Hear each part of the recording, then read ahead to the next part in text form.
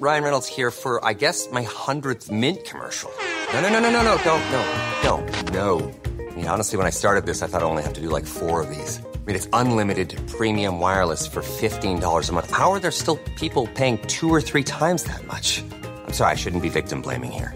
Give it a try at mintmobile.com/save. Whenever you're ready. $45 upfront payment equivalent to $15 per month. New customers on first 3-month plan only. Taxes and fees extra. Speed slower above 40 gigabytes. See details.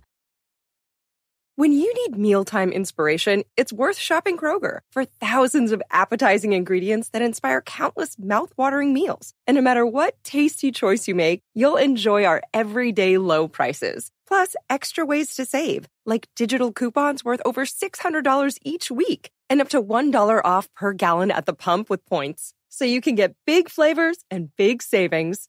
Kroger, fresh for everyone. Fuel restrictions apply. This episode is brought to you by Microsoft Azure. Turn your ideas into reality with an Azure free account. Get everything you need to develop apps across cloud and hybrid environments, scale workloads, create cloud-connected mobile experiences, and so much more. Discover what you can create with popular services free for 12 months. Learn more at azure.com. That's AZURE.com.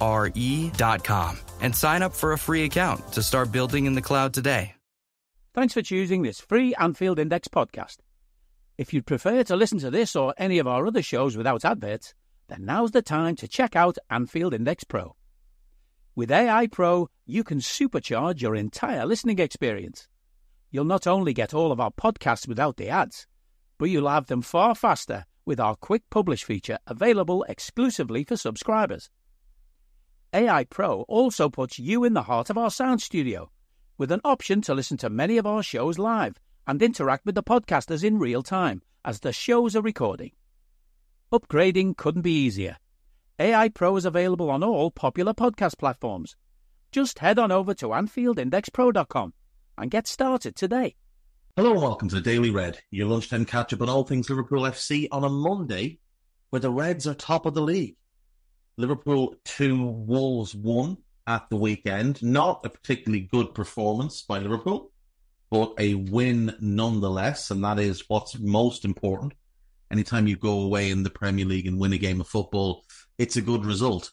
And anytime you play badly and win away from home, it's a really good result. And it's becoming a bit of a habit for us to go away and win, which is really, really nice. We have won all of our away games so far this season, and that's a trend that would be very beneficial to us if it continues. Now, obviously, we have had a pretty light schedule so far. I think if you'd looked at our fixtures before the season, you probably would have said 15 points if Jurgen was in charge. What's impressive is that we've done with the managerial change. That's where the impressive nature of this comes in. You know, we've played Ipswich, we've played Brentford, we've played Manchester United, played Nottingham Forest, we've played Bournemouth, and we've now played Wolves. And if we take a look at the Premier League table and how it stands at the moment, you've got Ipswich currently sitting in 15th. So obviously things not going great for them, but they'll be happy enough, I think, with 4 draws on the bounce since losing to Ulster City in the opening games. Brentford are currently 11th. Their season has taken a bit of a dip in recent weeks after a pretty good start that was interrupted by us beating them. Manchester United, they currently sit 12th, which isn't ideal for them, and not ideal for those of us that want to see Eric Ten Hag stay at United as long as possible. Nottingham Forest, they are currently in 10th. They lost for the first time at the weekend. They obviously beat us. Bournemouth are in 13th. They've now lost back-to-back games. And then, last but not least, Wolves, who sit dead bottom of the league. So we haven't beaten anybody that's currently in the top half, and the only top half team we've played beat us at Anfield. It's been a really easy run. There's much tougher games to come. But up next is Crystal Palace, and at the moment they're in 18th. They've only taken 3 points this season. They're yet to win this season. Now, it is a 12:30 kickoff, which does favour them, obviously, with it being in London. But we will go into that game expecting to win. Then it gets tougher. Then it's Chelsea home. Chelsea are currently 4th. They're not very good defensively. They really aren't very good defensively. They were wide open at the weekend in that Brighton game. And if not for Brighton gifting them 3 goals, really, including the penalty, Chelsea could easily have lost that game. Now, likewise, they gifted Brighton their goals because they're not good defensively. That at Anfield is a game we should win. But we're going to have to tighten up significantly in midfield because we're far too easy to play through. Wolves played through us quite easily a number of times, including for their goal. And that's a major concern. And while people are loading players, they're not looking at the overall picture of how the game is played. They're only looking at the on-ball stuff and not the off-ball stuff. And that goes throughout the team. Then we play Arsenal away. And that's obviously going to be one of the toughest games of the season. They are currently in 3rd. They're unbeaten. 4 wins, 2 draws. Little bit fortunate the weekend, but they did batter Leicester. But it was just fortunate the way the win came about, with their 3rd goal being an own goal to put them ahead in stoppage time. After that, then, we play Brighton at home and Villa at home. And they're 2 tough games. Now, Brighton, they're a bit of a mixed bag. They've only lost once this season. That was to Chelsea. They haven't won in 4. They don't look great defensively. Their centre-backs are really, really poor. He hasn't figured out the balance in midfield yet, Herzlinger. But there's a lot of talent in that team. And we know Villa are a really good team.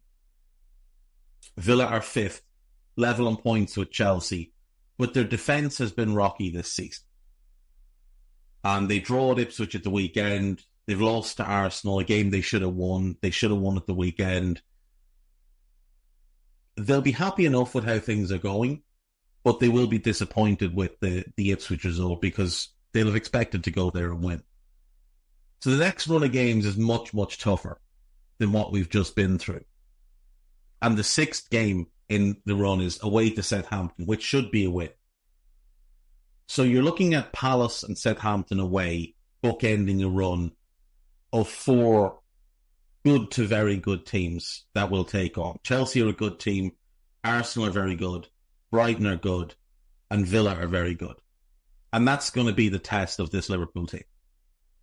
Coming out of that, that's when we'll know what this team is made of. That'll be 12 games in. That'll be a decent sample size for us to look at.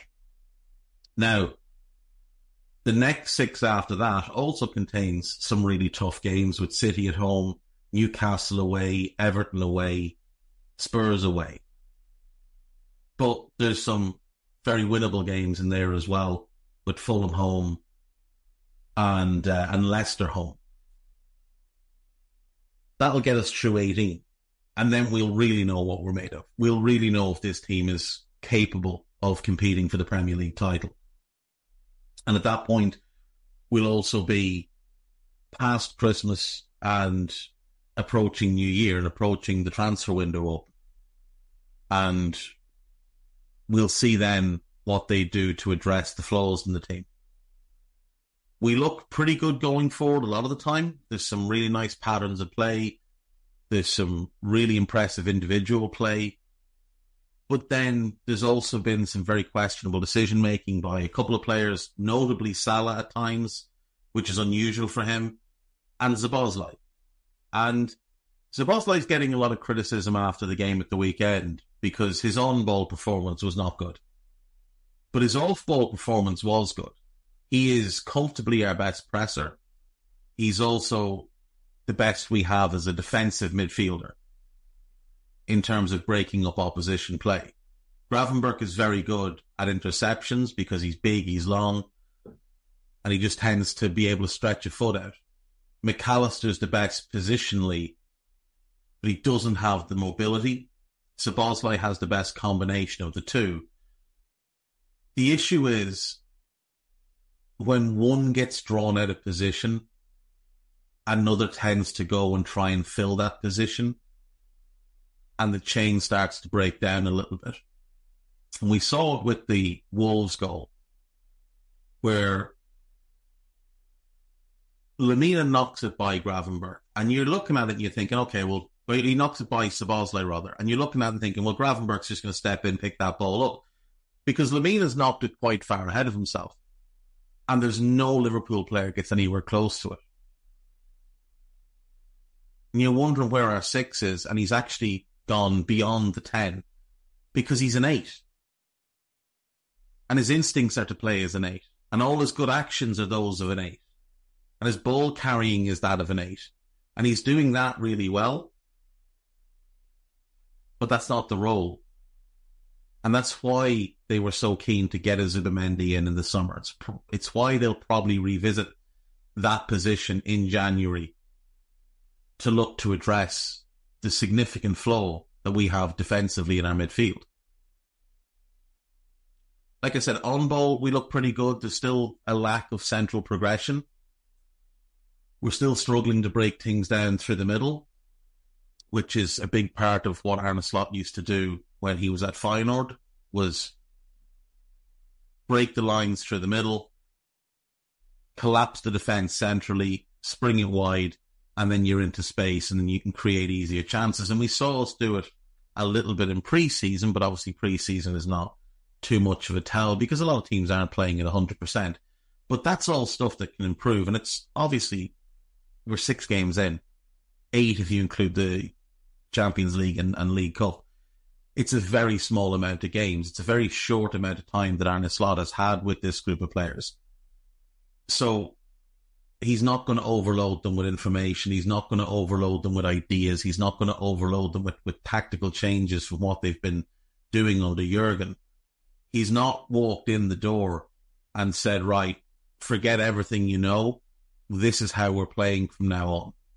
He's tried to bridge the gap from what Jurgen had them doing to what he wants them doing. And that's going to be a process. That's going to take maybe 2 years. Because it's a drastic difference. And he'll implement bit by bit by bit.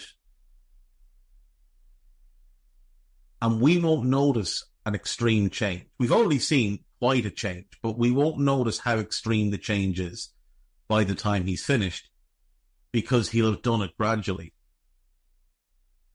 I thought against Wolves, the 2 centre-backs were outrageously good. Now, Ibu, obviously, there's a mistake for their goal.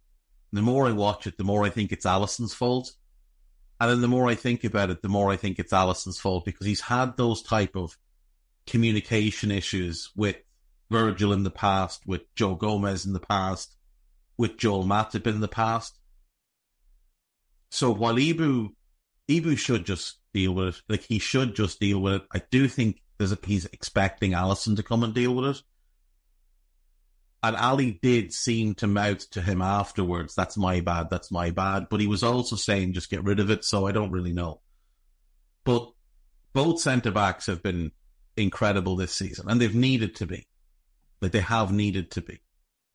We're not giving up a lot of big chances, primarily because of those two. It's not because our midfield is stopping teams, because they're not. It's because of those two at centre-back. They've been phenomenal since Ibu came on at Ipswich.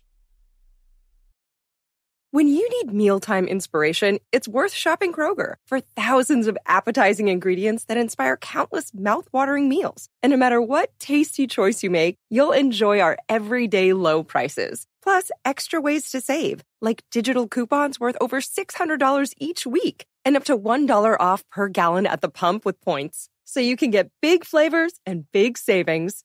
Kroger, fresh for everyone. Fuel restrictions apply. Throw the best birthday party ever that your child will always talk about. Big Air Trampoline Park inside Fieldhouse USA at the Polaris Mall can do just that. Award-winning birthday party packages start at just $300. And all birthday parties include pizza, drinks, a party room with a party host, grip socks, printed invitations, and all 40 attractions at Big Air Trampoline Park. It's a birthday party you and your kids will never forget. Book your party today. Big Air Columbus, where the fun never ends. Visit BigAirUSA.com/Columbus for details. Are you ready to take your business to the next level? Meet Viant AI, the world's first fully autonomous advertising platform. With Viant AI, you can automate media planning, analyze results, and drive smarter decisions, all while saving you time and resources. Viant AI helps you unlock new potential and boost productivity regardless of your expertise.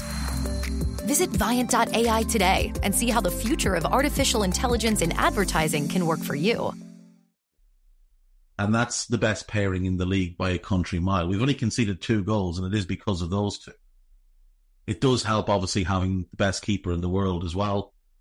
It helps that Trent has rediscovered his desire to defend.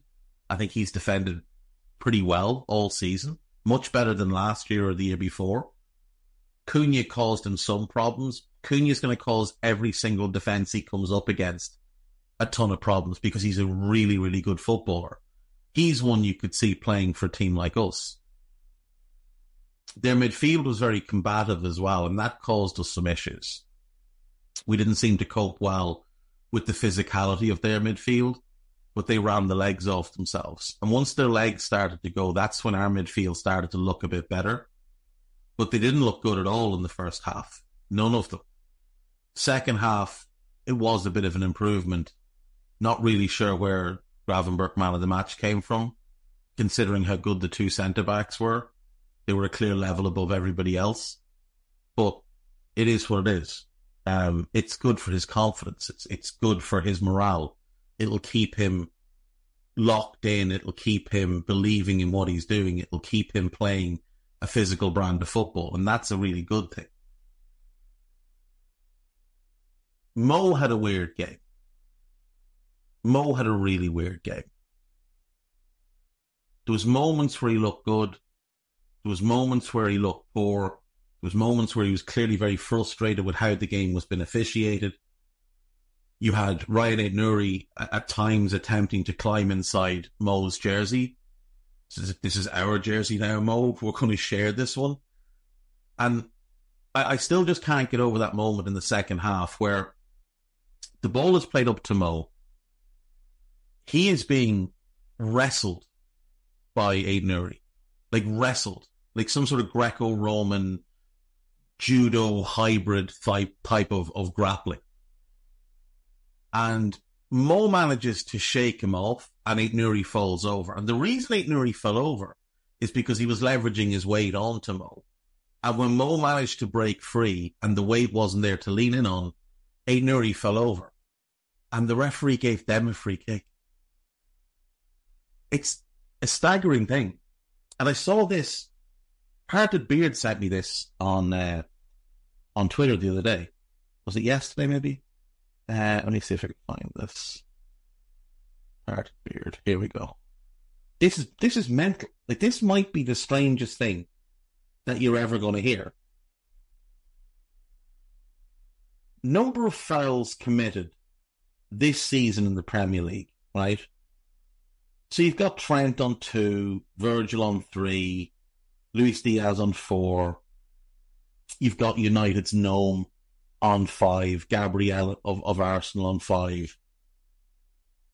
Konate has 5, Marc Cucurella has 6, William Saliba has 8, and Mo Salah has 8.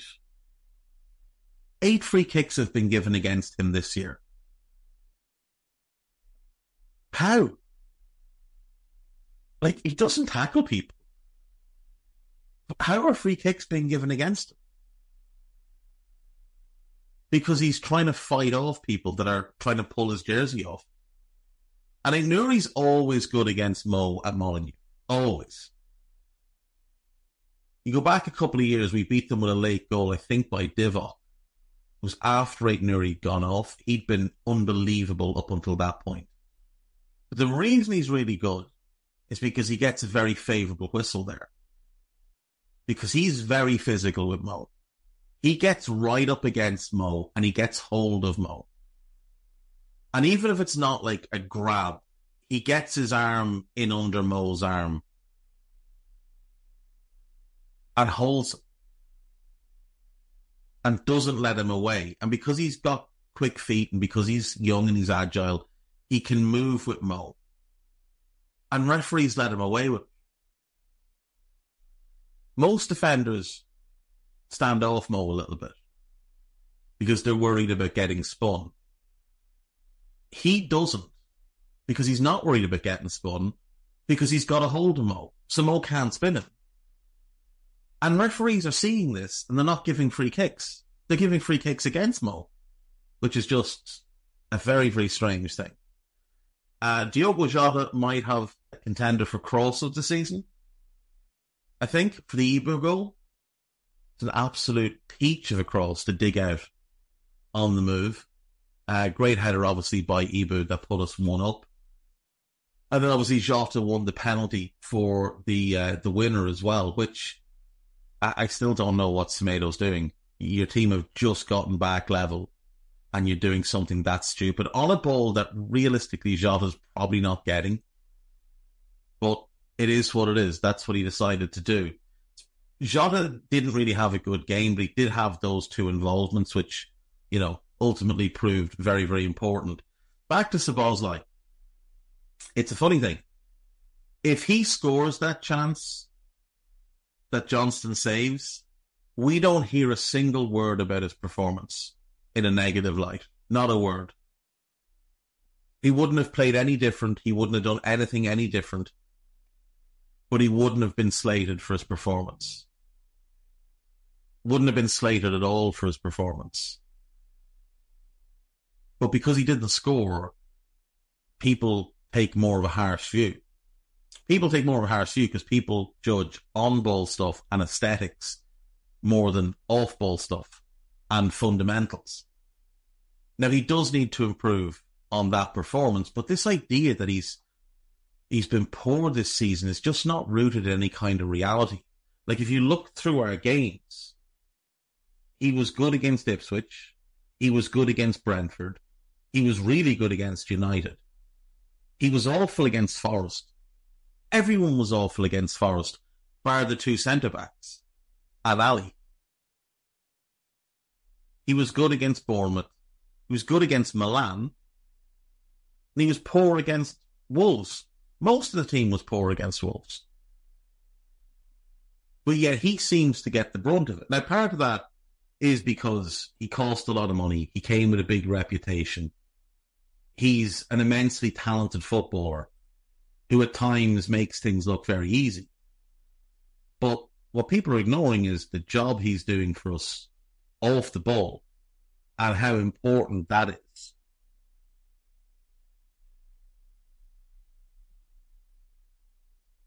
He's being very harshly judged, and his good performances are being completely ignored, while his bad performances are being massively overhyped. And it's funny because other players in the team who've also had multiple bad games are getting loaded and talked about as if they're having 9 and 10 out of 10s each week, when in truth they're putting in 7 out of 10s most weeks.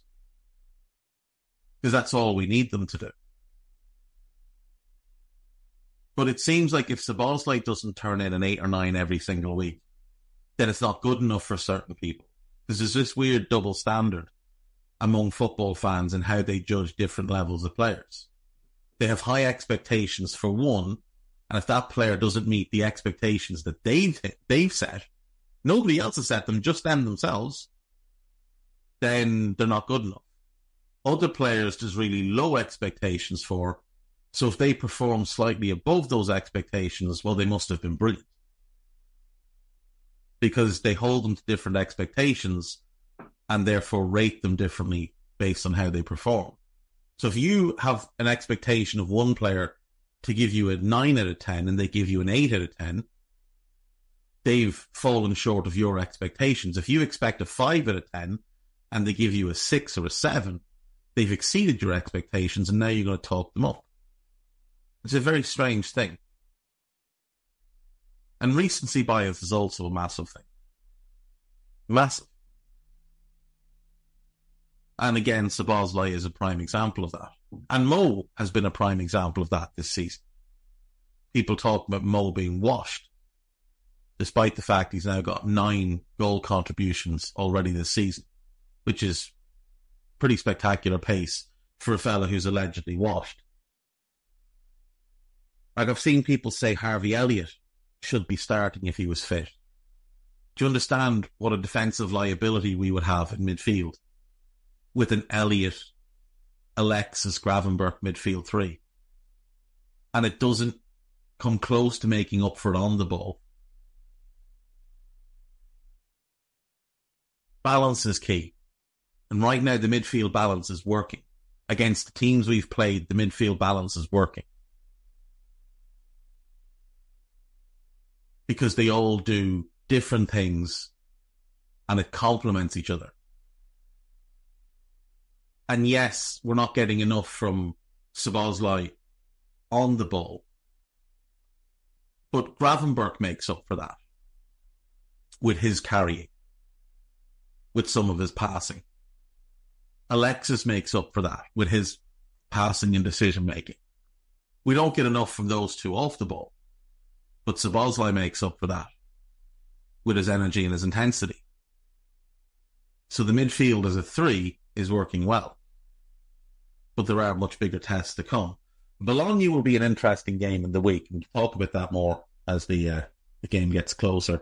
I actually won't be here tomorrow and probably not Wednesday or Thursday, but Guy Drinkle will fill in, and I'm sure we'll do a more than adequate job at keeping you updated. We are recording a Scouted for Bologna later today. AnfieldIndex.com, there's a piece about Mo.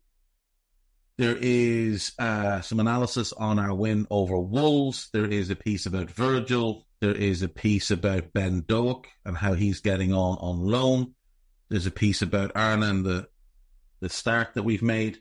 And then podcast-wise, there is the David Lynch podcast from over the weekend. There is Post-Match Raw. There is the Final Whistle pod with Nina and Ben. And then there is today's Media Matters, which is obviously Dave Davis and David Lynch discussing the Wolves game and how things are going thus far. Other pods this week, like I said, there'll be a Scouted today. There is a Red Alert for September, which is coming out today. On Tuesday, we will have a press conference pod and I assume the post-press conference pod as well. There'll also be an Under Pressure. There's Raw on Wednesday night. I'm not sure who it is with myself and Trev. I know it's me and Trev. I don't know who the third person is. On Thursday, there will be Stat Me Up, and there's a Pro Plus that Eddie is doing. There is a press conference pod on Friday. There'll be a couple of other bits and pieces there as well. And then obviously there'll be Raw on Saturday. Right, that's it from me. I will see you all on Friday. I might be back Wednesday, but Tuesday, Thursday, definitely out. Wednesday's up in the air. I'll just say see you Friday, just in case. Take care. Bye-bye. We hope you enjoyed listening to this Anfield Index show. Please be sure to subscribe to our channel so future podcasts find their way to your device automatically. There's nothing quite like fan engagement, and we'd love to know what you think of anything discussed on this show. The best way to get in touch is over on our free Discord community, where both podcasters and listeners debate the hottest LFC topics 24/7. Sign up free now at AnfieldIndex.com/Discord. You won't regret it. You can also follow us on Twitter at Anfield Index and find us on Facebook by searching for Anfield Index. Oh, and before you go, we'd love it if you could leave us a 5-star review on your favourite podcast app. It only takes a couple of seconds, and it means the world to the people who create these free shows.